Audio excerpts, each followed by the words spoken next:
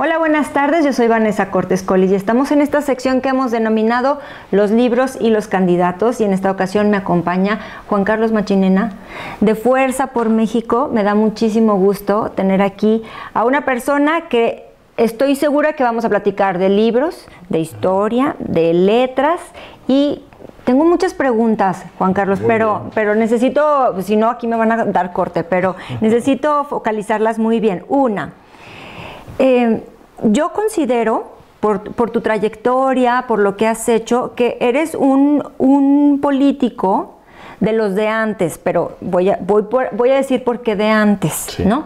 Es decir... No tanto por edad. No, para nada, no, nada tiene que ver, porque luego yo voy a ir todavía más antes.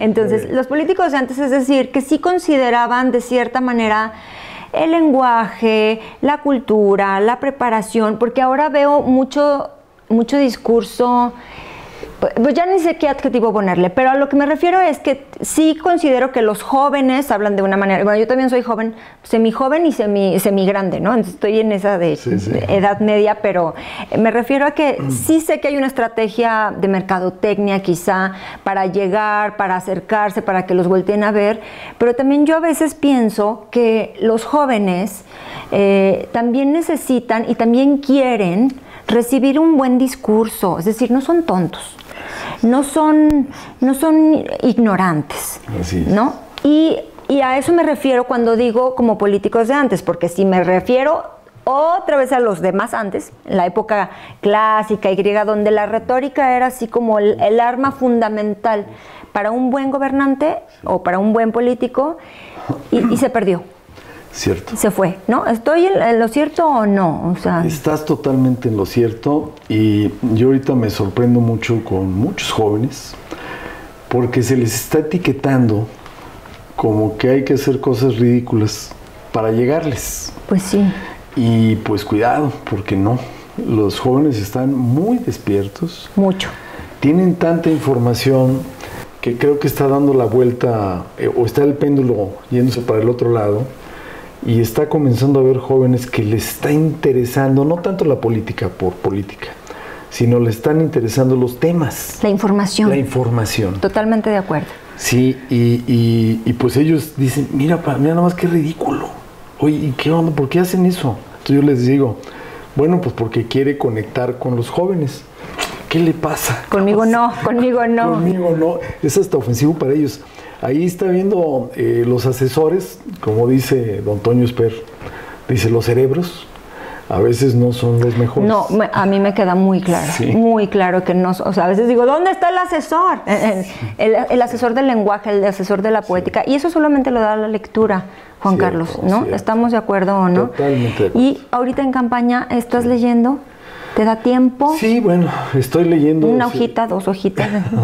Estoy leyendo situaciones de partidos políticos. Ok. Pero algo más padre, ¿no? Ay, no te creas, no. No tan aburrido. Bueno, estoy con un libro que me acaban de dar hace un mes, ya me tardé, de símbolos. Símbolos y mitos. De símbolos y mitos. Sí, es que salió, es nuevo. Es nuevo, exacto. Sí. Y pues es apasionante. Y yo soy mucho de mandar mensajes entre el lenguaje y de hitos y de poner en la mercadotecnia subliminalmente algo que dé significado a lo que yo siento, a lo que yo soy. Claro. Entonces también por eso me llamó la atención ahorita estarlo viendo. Ah, qué bueno, me da mucho gusto. ¿Y alguna lectura que le quieras recomendar a los papás de los niños que nos están viendo? ¿Alguna lectura que de niño te haya quedado grabada, o de muy jovencito también puede ser, o algo que quieras comentarle? Tú eres papá y bueno, también a veces pensamos, ¿no?, en ese público inmediato. 21 años mi hija, 17 mi hijo. Ah, pues ya están grandecitos. Ya están grandecitos, pero todos son chavos. Sí, y todavía les gusta que les lean, ¿eh? Sí. La lectura oral, el discurso oral, aunque sean chavos, pubertos, adolescentes, que no les hagan caso, les gusta que les lean a ellos. Sí, cierto. Bueno, hay un libro que sí siempre me ha gustado, y cuando puedo le doy de repente 2, 3 vueltas a leer, que es Tlacaelel. Tlacaelel, que es el azteca entre los aztecas, y donde un poco novelado, está toda la parte de México, de lo que significa México. Sí, que es muy importante. Muy importante. La conexión con los jóvenes. Este libro les va a gustar, a mis hijos les gustó mucho, porque es apasionante, te va llevando. Y en el momento en que surge la palabra México, ¿no? ¿Por qué surge la palabra México? El significado de la palabra México.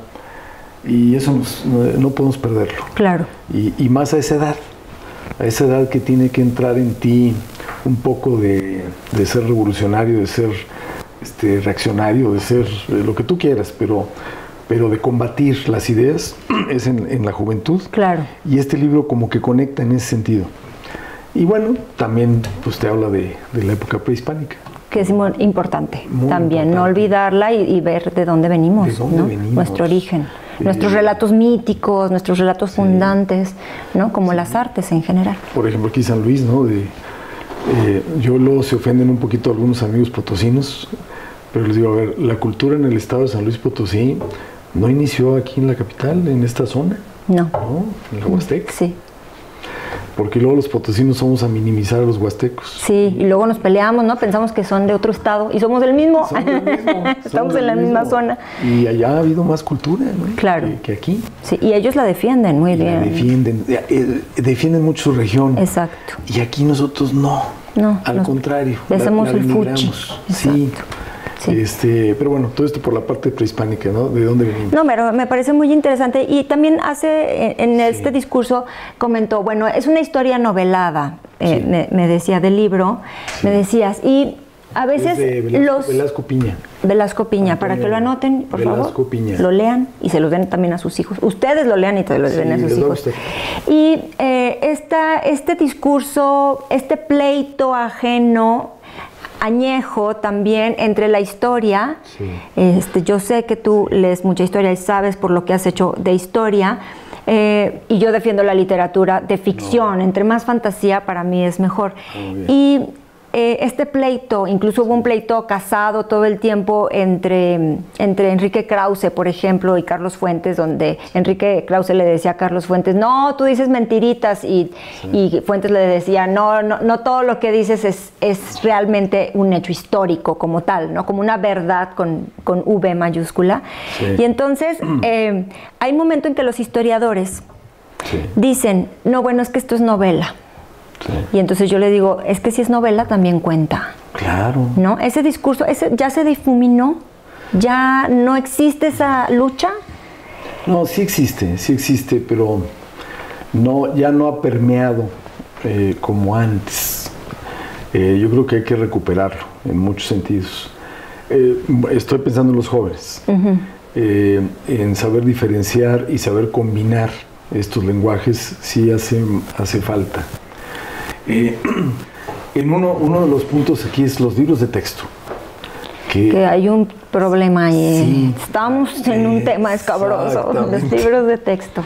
Y que cada estado ya tiene la facultad de revisarlos y de meterle mano en el buen sentido. Deberíamos de tomarlo con mucha seriedad. Mucha. Y a lo mejor ahí es un camino, ¿no? Sí, es una vía. Tendría que ser un plan de acción, Juan Carlos, para las gubernaturas, para todo esto. Es que a mí me parece fundamental, pero nadie lo dice, nadie lo proclama. Bueno, pues yo sí. Bueno, muy bien, me da muchísimo gusto. No, yo sí me da mucho gusto. Lo traigo y conozco al que ha estado encargado de esto de años, y yo hablo mucho y luego debato con él, porque es un profesor, buen amigo. Le digo, pero tienes que estar más abierto. Le digo, no, nada más es tu idea. Hay que hacer una mesa. Es un debate ya de tiempo. Sí. Entonces, pues a lo mejor como gobernador ahora sí me va a hacer caso. Esperemos que sí. Es buen amigo. Ahí me dice para meterles a los clásicos y los mitos y las leyendas y los símbolos. Por favor. Sí. Y luego tanto libro que se imprime. Sí, y tanto, y en la relación directa que están los alumnos, los niños, en las escuelas públicas y privadas, es la fuente que tienen. Entonces hay que tener mucho cuidado. Mucho cuidado. Y fíjate que toda la parte de San Luis, todo lo que viene en estos libros de lo que es San Luis Potosí Estado, también buscar el lenguaje, la historia, la literatura, por supuesto, todo esto es clave. La vinculación entre municipios. Sí, exacto. Los municipios están desconectados uno de otro. No saben, para empezar, no saben sus historias. No saben lo que hacen, no saben lo que se dedican. Los de Venado ni idea tienen lo que hacen los de Huehuetlán. Aplican el potosinazo, ¿verdad? No nos conocemos. Y el vecino no me saluda. Sí, y eso nos tiene muy divididos. Sí, y divididos no vamos a avanzar. Educación y cultura es lo que necesitamos para unirnos. Bueno, yo espero que no se les olvide educación y cultura, porque luego vienen los recortes y nos ahorcan. Totalmente, te doy un dato de educación y cultura. Desde hace 30 y tantos años no ha habido ningún diputado federal potosino que se inscriba en la Comisión de Cultura. Y esa es la que yo quiero, me hubieran dicho antes. Del Congreso de la Unión. Y yo pienso que es la más peleada. No, ¿verdad? Por los potosinos no. Ah, bueno. Y ahí hay recursos. Es un buen dato, sí. Y hay recursos en esa y en otras. Entonces, sí, pero es un trabajo de gestión. La cultura siempre es como lo último. Yo que pienso que es lo que todo el mundo quiere y ya me di cuenta que no, ¿verdad? No. Vivo en una historia de ficción. No. Hoy traigo una frase muy burda, pero creo que aplica. La cultura es economía. Claro. La cultura es productividad. La cultura es empleo. La cultura es salud. La cultura es salud. Y bienestar. Exacto. Sí. Pues para que los que no le entienden mucho le entiendan, que también pueden hacer negocio con la cultura. Exactamente. Sí. Exactamente. Yo le agradezco mucho, te agradezco mucho, deseo todo el éxito en tu campaña y que bueno, estos discursos y esto que platicamos hoy pudiera verse reflejado en un futuro en nuestro estado. No, así será. Ojalá que sí. Y hay que seguir leyendo. Muchísimas gracias. Muy amable, gracias a ustedes que nos están escuchando aquí en Plano Informativo.